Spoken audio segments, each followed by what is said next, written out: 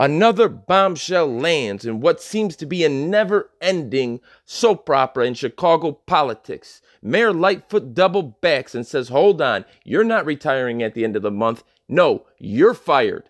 Monday morning, she gives a press conference. She gives an overt statement, pretty matter-of-fact, but she says some things between the lines. And I'm going to break that down for you. What's not being said? What doesn't she want to reveal? Why doesn't she want to say things to embarrass Mr. Johnson's family? What isn't being said? And what made her change her mind 180 degrees from just a month ago? Eddie Johnson of the Inspector. Good morning, everyone. Today I'm announcing that I terminated Eddie Johnson's employment as Superintendent of the Chicago Police Department for cause effective immediately.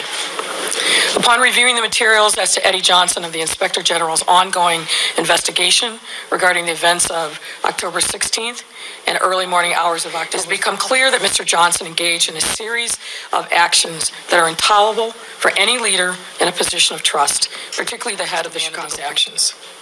There are three reasons for this decision. First, the finding of the Inspector General's report regarding Mr. Johnson, which I recently reviewed, makes clear that Eddie Johnson engaged in conduct that is not only unbecoming, but demonstrated a series of ethical lapses and flawed decision-making that is inconsistent with having the privilege of leading the Chicago Police Department.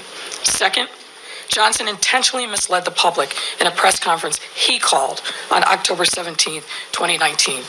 He was not caught off guard, and he had plenty of time to choose his words. And the choice he made was to communicate a narrative replete with false statements, all seemingly intended to hide the true nature of his conduct from the evening before. Finally, just like with the public, Eddie Johnson intentionally lied to me several times. Even when I challenged him about the narrative that he shared with me, he maintained that he was telling the truth. I now know definitively, had I known these facts at the time, I would have relieved him of his duties as superintendent then and there. I certainly would not have participated in a celebratory press conference that was acceptable. I've been advised by the Inspector General that his investigation as to others remains ongoing.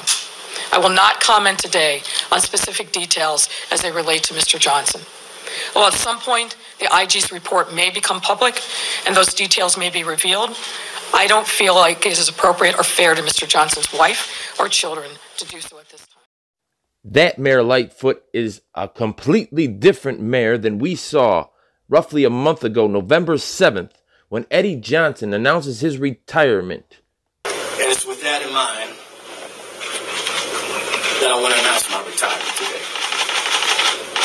It's time for someone else to pin these 4 stars to their shoulders. To Mayor Lord Lightfoot for being a trusted friend and partner and continuing.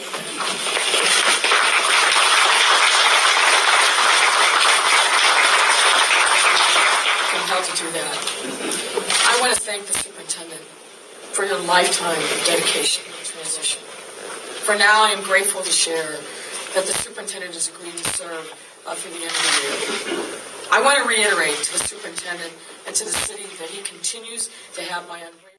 There you go. As you see in this picture, that is Superintendent Johnson's wife, who's also a Chicago police officer, his son, who's also a Chicago police officer. But what made Mayor Lightfoot do that 180? What did she find out? And she almost foreboded. She said, for now, as she knew the Inspector General's report on the incident of the night of October 17th had not come out yet. So let's go through the timeline. October 17th, a citizen, who that citizen was, we'll get into that later, calls and says, a man is slumped over at the wheel at 34th and Aberdeen. Please come.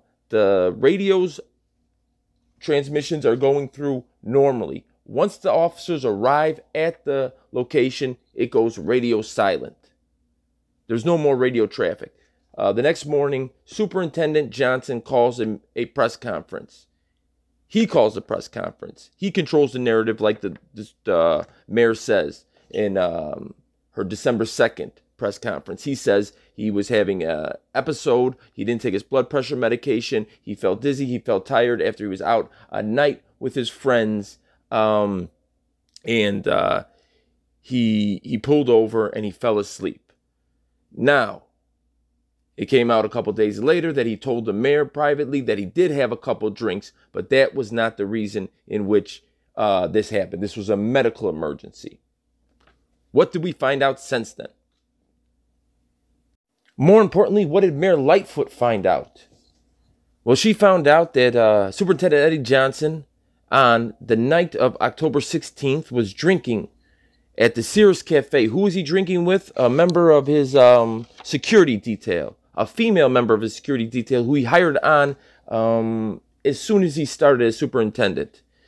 What did they see on that tape? When the Inspector General looked at the tape from the restaurant, well, he was making out with this woman who was not his wife, who's been on his security detail for about 3 hours. They drank, canoodled, and made out. Now, the restaurant closes at 9 o'clock.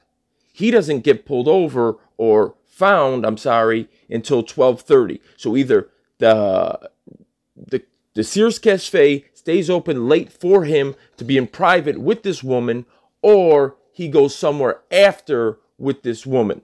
I don't know those details. Now, it has been reported, and it's alleged that the person that called 911 was indeed that female Chicago police officer that's his driver and his security detail.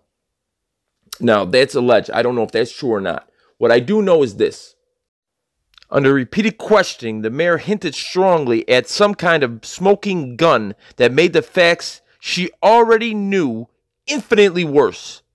Noting that the Inspector General's investigation as to others involved remains ongoing, the mayor added, while at some point the Inspector General's report may become public and those details may be revealed, I don't think it's appropriate or fair to Mr. Johnson's wife or children to do so at this time.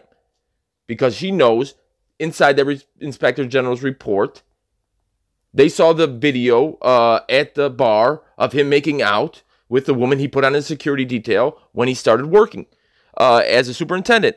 As to others, that ought to have a bunch of people worried over there in District 9 where it happened, because Lori Lightfoot ran on a platform of taking scalps, transparency. At the end of the day, I kind of feel, on a personal level, I know who's responsible for this. I think we can put the blame on one man's shoulders and one man's shoulders only and be done with it. Because this could be nobody else's fault but this man's. That's right. Where was Lieutenant Larry Snelling? The suffering psychopath spitting on everybody, sergeant turned lieutenant over there in 7. Where was he at? Where was Eddie Murphy if he got the role as radio? As one of his subordinates put it, it's like having Devin Hester as a supervisor. So there you have it, the days of our lives that has become the soap opera of Chicago politics. The federal consent decree, the first deadline came. They were supposed to have 50 things done among the guideline, among the timeline. They got 13 out of the 50 done. So Mayor Lightfoot is cleaning house. Disorderly Product News, reporting from Chicago. It's making me sick. Oh my God, would they hurry up with this investigation? Anyways, Disorderly Product News, over and out. But there is one person that's not here today. We're in Chicago. I said, where is he? I want to talk to him.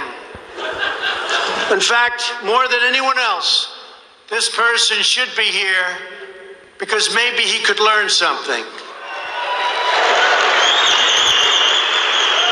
And that's the Superintendent of Chicago Police, Eddie Johnson. A few days ago, Johnson said, quote, "The values of the people of Chicago are more important than anything President Trump would have to say." I don't think so. Because that's a very insulting statement. After all I've done for the police, and I've done more than any other president's ever done for the police. From the beginning. And here's a man that could not bother to show up for a meeting of police chiefs, most respected people in the country, in his hometown, and with the President of the United States. And you know why? It's because he's not doing his job. Last year. And Chicago has the toughest gun laws in the United States. That doesn't seem to be working too well, does it? And a lot of you people know exactly what I mean. But under Johnson's leadership, they certainly don't protect. Then you have the case of this wise guy, Jesse Smollett, who beat up himself.